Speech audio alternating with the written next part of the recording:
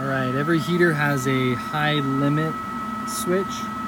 It also has a flow sensor, and then it also has a bypass. And the purpose of the bypass inside the heater is because every heater likes to heat between 40 to 60 gallons a minute, while most pumps can pump up to 150 gallons a minute.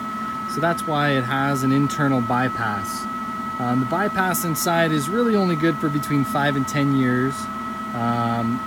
So it's something that has to be replaced. And right now it sounds like it's kicking on and causing an error.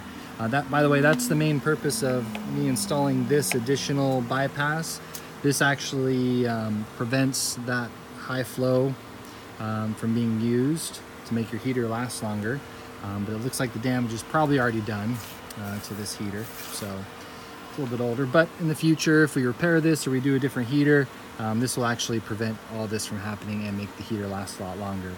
So for now, it sounds as if the internal bypass is in need of repair.